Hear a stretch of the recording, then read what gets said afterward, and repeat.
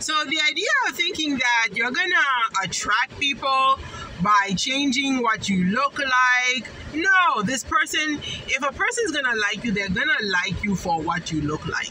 Okay, if they don't like you for what you look like and you go and you put on fake weave hair, guess what? When you take off that hair, if you are in a dying situation, okay, and that person just like your hair, well, that person's gonna walk away from you or make you end up dead because that person, because just make you feel miserable when you're supposed to be feeling loved and cared for. So no, you don't search for love with fakeness.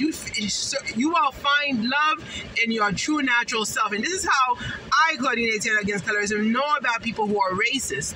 Because if a person find fault in you because of your features, for example, because they don't like you because of your features, and then they go and they find themselves some kind of Spanish woman like Aymara, and then they start saying, oh, look how beautiful she is, look at how blah, blah, blah, blah, blah. It has nothing to, oh, look at how good, how pious, how much of a Christian, good person she is. It's not true. It's not because that person is better than you. It's because the person who is praising them is a racist. And you will only know that, okay, by being honest with yourself. And then at least if you are always honest with yourself, you won't feel bad about, oh my God, I just destroyed my hair because of this person or whatnot. But anyway, about the idea of making people like you by changing your personality, that's BS. I'm sorry. It's a natural thing for people to like you. It's very, very natural for people to like people. It's natural for people in this world to always find somebody to like them. But then again, you think of some people who go and commit suicide because at some phase in their lives, okay, they may have felt like, nobody was there for them. And they felt completely alone. Completely alone. Okay, we do go through those times in life. But you should, and people always tell you not to compare. You need reference points to understand where you stand at and to understand why. Okay, if you're going to compare, if I, for example, compare myself with a Dominican woman, all right, since Haitian men would probably do that, then I would understand the why they would put a Dominican woman on a pedestal, because obviously the Dominican woman's skin color is lighter, her hair is softer, etc. So therefore that Dominican woman will be better than me. Okay, not because and then not only will she be better than me because of the way she looks in their eyes, she looks better than me, but also what happens is they're gonna give her the support she needs to enhance, whereas I will have to work on my own. And this is why I wanted to do a Creole emission, for those women who are in these situations where they are put down because of their features, and then people try to make them change. All right, and I see this happening especially to young women who don't know better, and they think it's gonna work. It's not gonna work.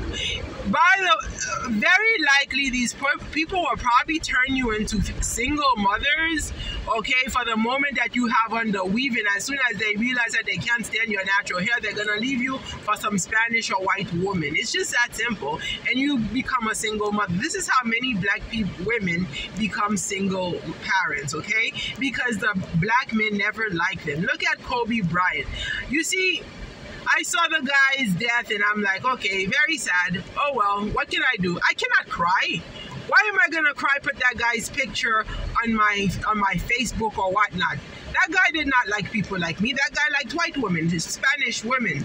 Okay, that was his choice of people. He was not for us. So I don't understand why these black women are putting this man as if he was God, this Kobe Bryant guy. Okay, so be it. You cannot mourn for these people. These are not your kind of people. These are people.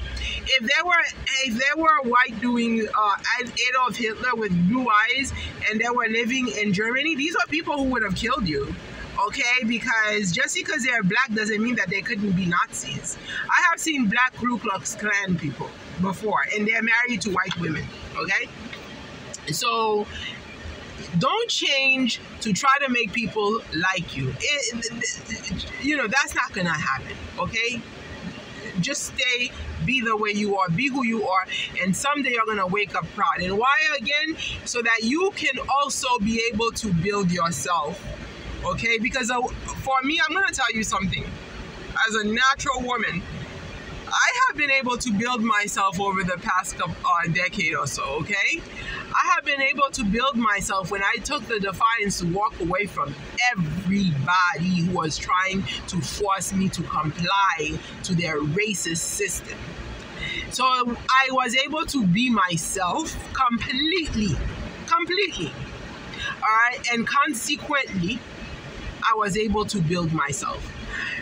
When they used to perm my hair somewhere in teenage years, and then they sort of got me to doing it in my college years. So when they were even braiding, they got me to really braiding my hair in college years. It didn't feel natural. In college years, it was like not only did it feel natural, but I wasn't excelling in school as much as I do with my natural hair.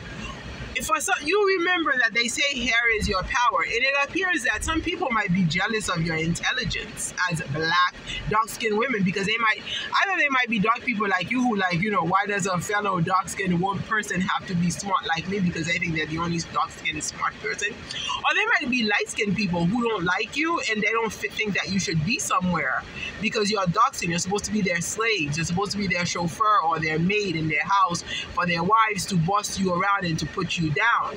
Okay, so these people are gonna attack your hair. When you see people attacking your hair as a black woman, they're taking your strength and your true beauty, your internal beauty.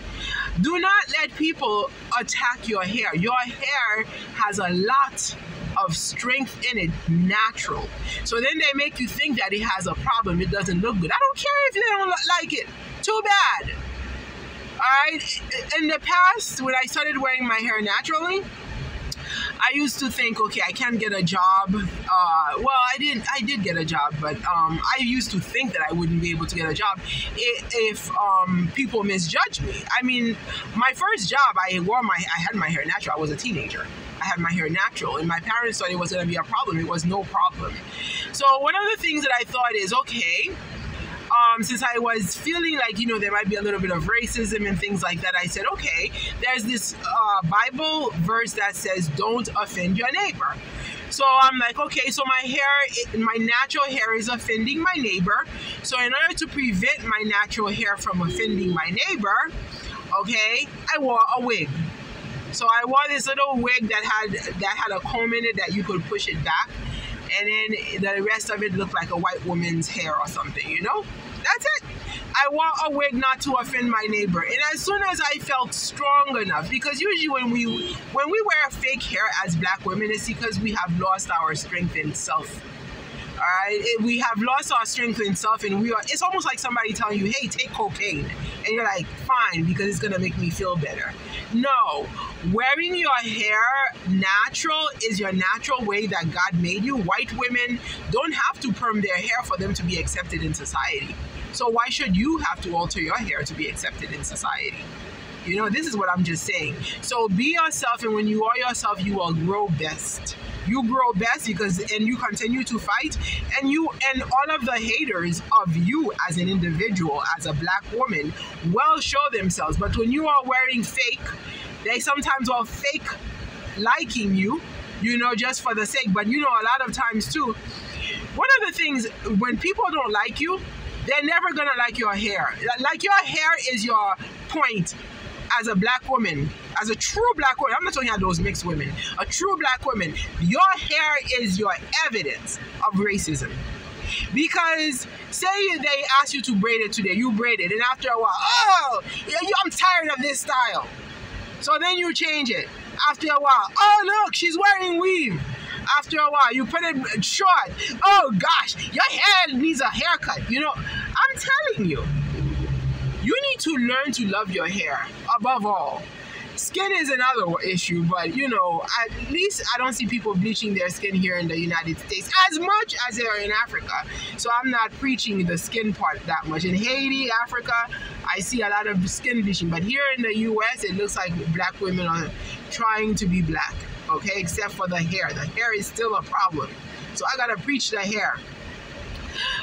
So where was I? The point was, guys, don't forget your past, okay? Because my past happens to be harms that were done to me because of my traits. that I will not change, or that I may have been cajoled to change, okay? That was the only reason why my past. But when somebody tells me, oh, forget it, this is just the past. No, if you forget it, they're gonna come back and they're gonna do it again.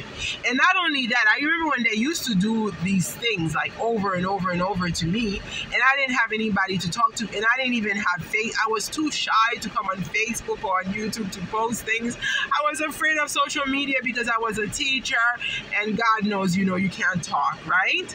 So guess what they kept on doing? They kept on changing their stories so that they can keep harming me. Kept on changing their stories over and over again, keep harming me, lies after over lies over lies over lies, so that they kept on hiding the lies over the piles of lies, okay?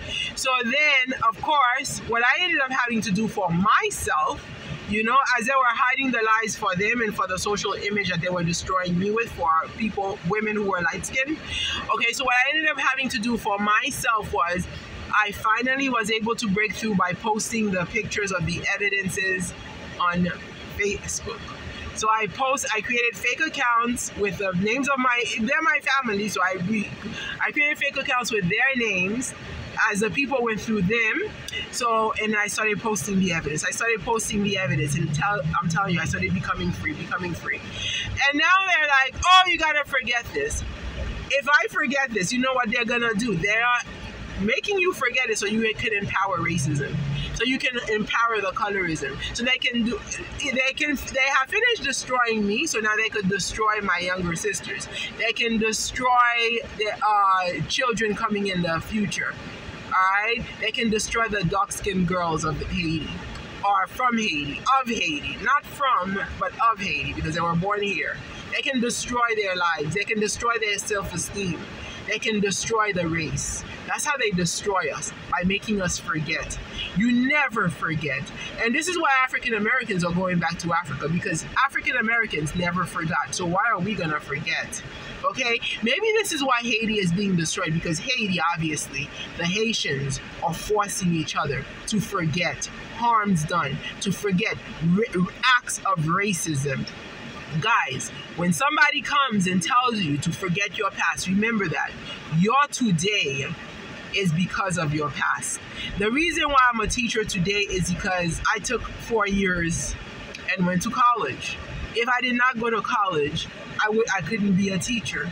The reason why I'm a medical technologist today is because I realized how much harm they were doing to teachers here in the U.S., okay, and how difficult it was, because I didn't want to be a teacher forever. I wanted to be something else, but how difficult it was to even move around, okay, because of that's my past. I discovered that, and then I decided to take the path of going back to a specific school to be able to become a medical technologist, and that's why I'm able to get the job in the VA. That's how I'm able to, you see, you have to have the past in order to build your freedom for today.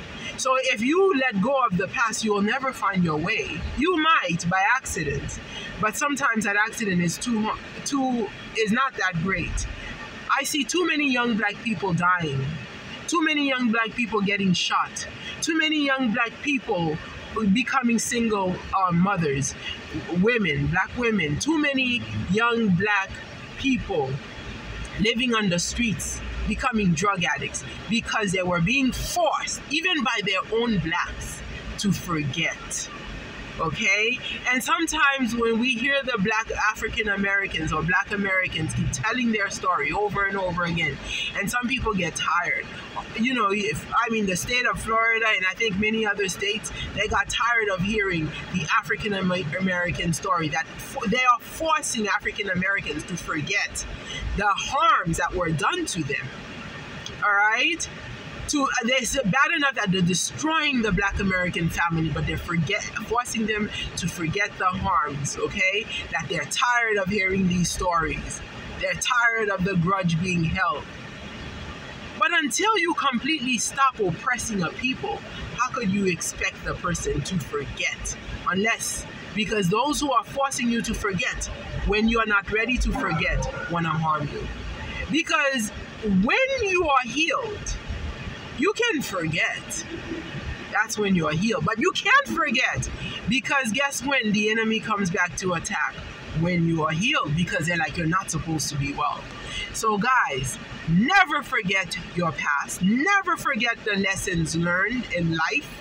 Okay, be they good or bad, be they so you can become a surgeon who will be able to remember the procedures on an operating table to save a life, so you don't kill a life because you forgot, or be they because you were harmed in the past, maybe because it was because of your skin color, maybe because it was because of your racial hair inheritance, okay, for which they had harmed you, okay, or whatever other reason that was unjust, that they chose to harm you. You see, me, I told you, I had no friends. So when somebody has no friends and don't go out looking for friends, don't go out clubbing, don't come and harm them. Alright, don't wake a sleeping lion, they say. Don't come and harm them, because if you come to harm them, it is their right to remember. It is their right to bring back the past, because if somebody is bringing back the past, it is because they are finding their own way to freeing themselves from your hate and from the harms you've done them that had never been rectified. You see, Haitians don't say sorry when, not racists